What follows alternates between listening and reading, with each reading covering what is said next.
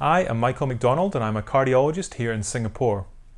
In this series of short videos, I'm answering common questions about the heart. Today's question: what are the different cardiology subspecialties? When you see your cardiologist and they diagnose your heart condition, they may refer you on to a colleague to get help with the management of your condition. This is because no single cardiologist can be skilled at all the different tests and procedures that can be done on the heart.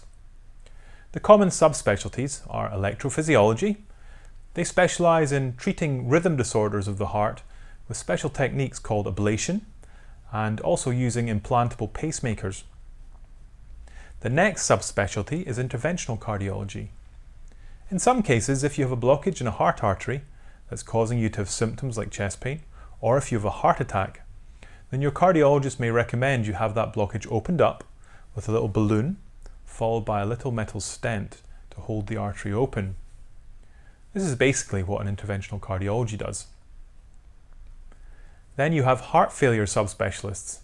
If you have a condition that causes your heart not to pump properly, this can be very serious and will ideally be referred to a heart failure specialist.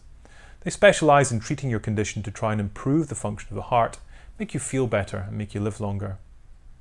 There are also cardiac imaging specialists. Because there are multiple ways that we can look at the heart to diagnose and guide treatment, these are often incredibly specialised and use advanced technology. So a cardiac imaging specialist uses these techniques to assess your heart.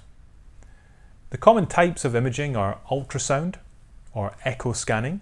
We have cardiac CT scanning, nuclear imaging, and also cardiac MRI scanning. So I hope you've found this information helpful today. You can subscribe to my channel to get updates on new videos or visit my website detailed below. Thanks for listening.